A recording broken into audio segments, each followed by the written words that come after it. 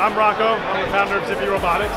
This is our 6th version of Prometheus, and it's got the SAM D21 ARM-based microcontroller inside for this version.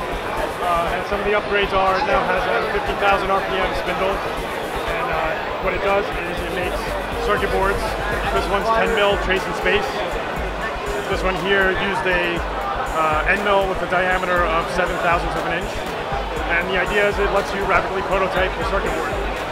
The other new feature is we have some software called ProCam, and this lets you import a Gerber file from whatever software you're comfortable using. And it calculates the toolpaths, and it'll give you a preview of your board so that you can mill it out.